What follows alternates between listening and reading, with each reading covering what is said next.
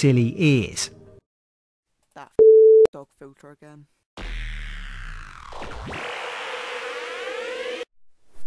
Okay, I know this isn't usually the type of video we do, and I promise we're going back to destroying things soon. I found an old collection of phones, that should be pretty fun. But maybe we'll go something a bit more extreme next time. I'm thinking 5, my mum probably isn't. Anyway, the other day I found this video the BBC did, maybe Newsone or something. I don't know, I just get everything from the internet, I don't really watch TV. You know, it's about Snapchat streaks, fun or upsetting.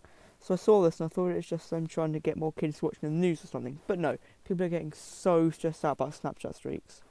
You know, I use Snapchat quite a bit for the news and stuff. Maybe if I want to message someone, because it seems to be the most popular platform.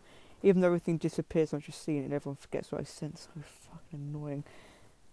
And I've never really been a big fan of streaks. They seem like a massive waste of time, and all you get from it is a number next to someone's name.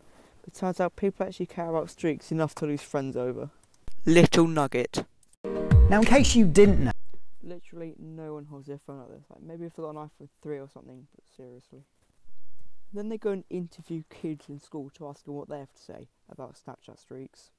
Some people get up to like maybe 600, and if you've lost that Snapchat streak, then you're pretty upset because all them days just for nothing. What the hell do you mean by it was all for nothing? What are you possibly going to get out of doing Snapchat streaks? And why does it keep showing this bit of the phone? No one cares. Why is it doing that?